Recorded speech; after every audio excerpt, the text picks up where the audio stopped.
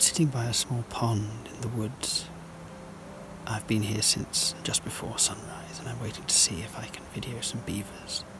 I know there are beavers in this pond because I've seen them here before in the last few years. It's very nice just to sit in the quiet and listen to the bird song and hear the wind, even if we don't see anything. It's a pleasure to sit here for a few hours before breakfast.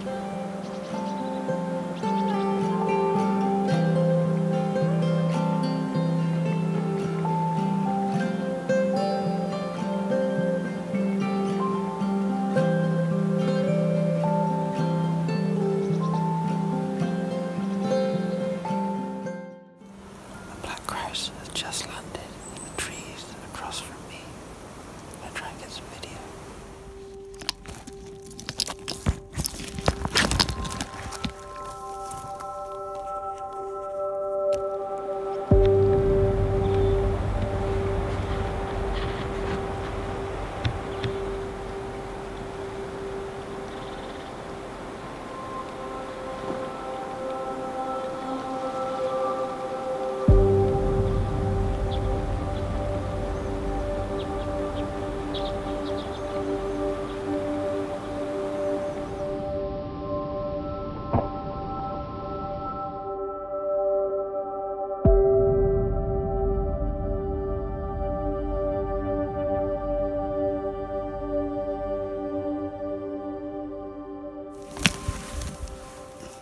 Oh wow, that was totally amazing.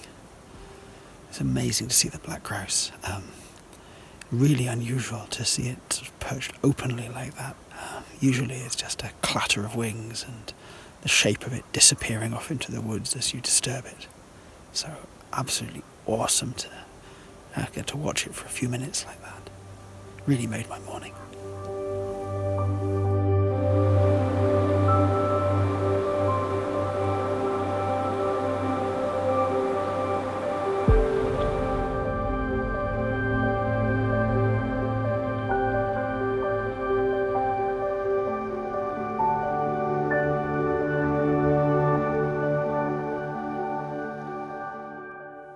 I sat for a little while longer, but the beavers didn't come out, so now I'm heading back to get some breakfast and some coffee.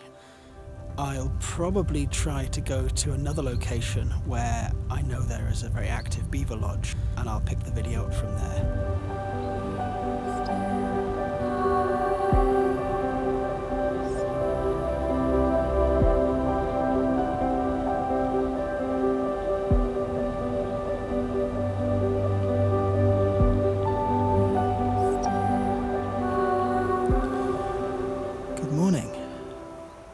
I'm sitting out quietly by a lake where there's another very active beaver lodge.